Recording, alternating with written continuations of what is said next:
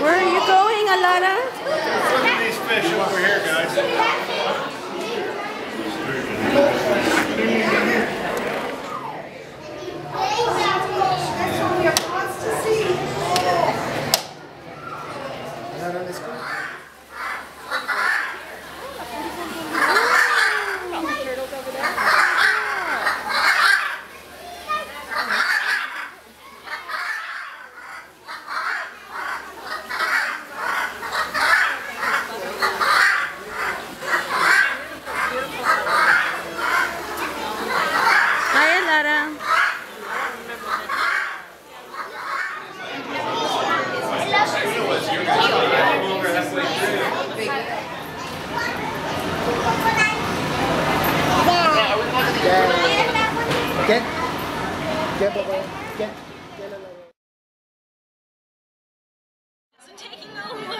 And Alara, she's waving to you at the front. You'll see, yes, she has very small pectoral flippers. And those of you that are downstairs, it's important to know and take advantage of, because sometimes fresh fruit, shipments only happen twice a year up in the Arctic, so you need to rely on what's around you.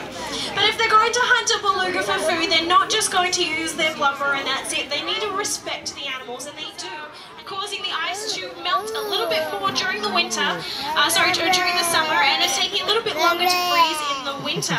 And climate change is believed to be trainers, that's right. They certainly eat a lot of fish, but also the belugas. It's one of the things that they will also eat. And seeing that they have wonderful curvy bodies, they certainly need to eat a lot of food in order to stay so blubbery and keep them warm during the winter, that sort of thing. Alara. Definitely great, because we need to help reduce the effect of climate change so we can help keep animals like these in the Arctic for years to come, after all.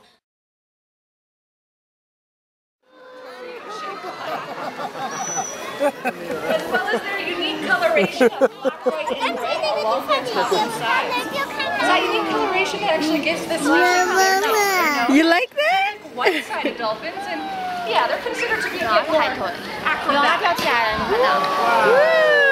Helen demonstrated that very well. But just You like that, Alara? from the north coast of Mexico up to Alaska and over to Japan and Russia.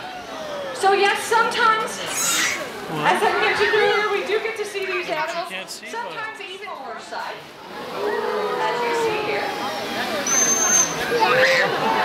But sometimes the groups they travel in might be larger, might be as many as 2,000. And they are often seen traveling together at incredibly high speeds. Now those of you down off the coast of British Columbia. So we are certainly pretty incredibly lucky to be able to work so closely with Helen and Hannah, to be able to do research here that just couldn't happen anywhere else. But of course, we don't just do research here on site, we do research in the field as well. And there we have definitely noticed that these dolphins are incredibly energetic, acrobatic, and playful, as we've seen from these pretty amazing displays, both above and below the water. And of course, all of this energy comes from the fish that they eat, and they must be eating a lot of it, because we do see them playing quite a lot and hanging out in quite social groups. These are pretty distinctive sounds. Let's give these dolphins a round of applause. We have been learning, though, that those interesting noises are maybe not the only way dolphins are communicating. For example, this is an acrobatic behavior known as a breach. And in case you missed it the first time, again, these breaches are loud, but so are tail slaps like this. These different kinds of behaviors may actually act as signals to the other dolphins. It's the only thing that make noise in our open oceans. There's man-made objects that can be pretty noisy as well. And these man-made objects, they tend to be loud and have big propellers on their back end. These objects are, anyone? Boats, yeah, absolutely. And yes, Where's the dolphin? Where's the dolphin? Dolphins will leap like this off the front of those large vessels. Bow riding. So exactly when and how those loud sounds interfere with the lives of these dolphins is something that, well, we really wouldn't mind learning a little bit more about. But by now you might be getting the idea that yes, Did the dolphin jump? but yeah, we still have a whole The dolphin lot more jumped. The one question that we're dedicated to answering is how can we As we've seen, man-made habitats, like fishing nets and boats, can pose to be a very serious threat to dolphins like these. But of course, it's the knowing that's half the battle. Knowing that that's a problem means we can try and do something about it, all of us, particularly through the food or seafood we choose to eat.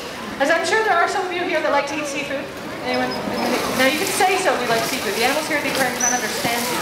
You don't want Yeah, seafood is delicious, it's nutritious, we love to eat it too, but we want to do so in a more sustainable way, which is why a number of years ago we started a program called Oceanwise. You might see these green signs located in different spots all around the habitat.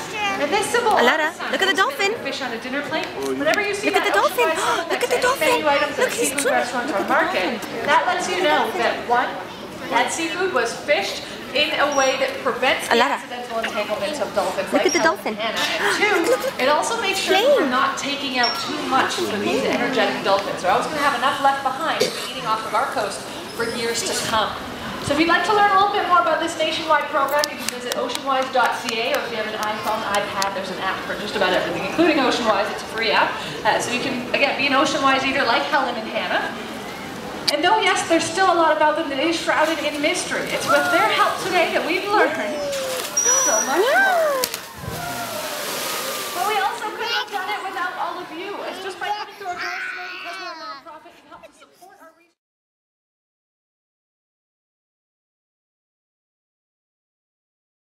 Alara, look over there.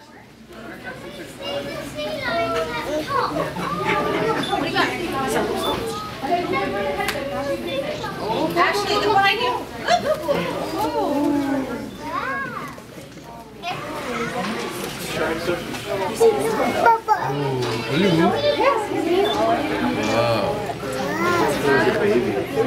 But before we get started, I have just a couple of housekeeping notes. As Helen demonstrated. Throw it. Throw it. It gets a little bit splashy. Pick it up and throw it. Throw.